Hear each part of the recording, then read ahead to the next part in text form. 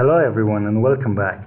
In our today's video we will discuss work performance data, work performance information and work performance reports in project management. Distinguishing these three could be challenging for professionals, especially the people who are trying to take their PMP exam. The first step in this sequence is the work performance data. Work performance data are the raw observations and measurements identified during the executing phase of a project. For example, you are the site engineer for a construction project. The data such as an activity's actual start date, actual end date, duration of an activity, number of change requests on that day, the weather, and all these information are the work performance data, which you present in the next step to the project manager and project management team for analysis. Through this analysis, the work performance data transforms to the work performance information.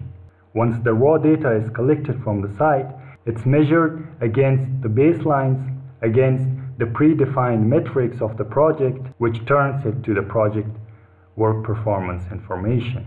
This information is then represented in specific ways and methods, which are called the work performance reports.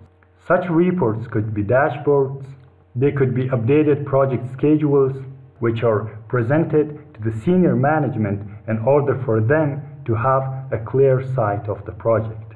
In addition, the work performance data is collected from the executing phase of a project.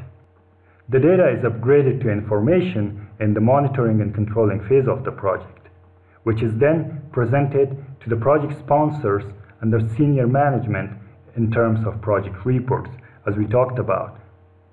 Thank you for watching this video. If you found the content informative, please don't forget to subscribe to this YouTube channel and like this video. Thank you very much.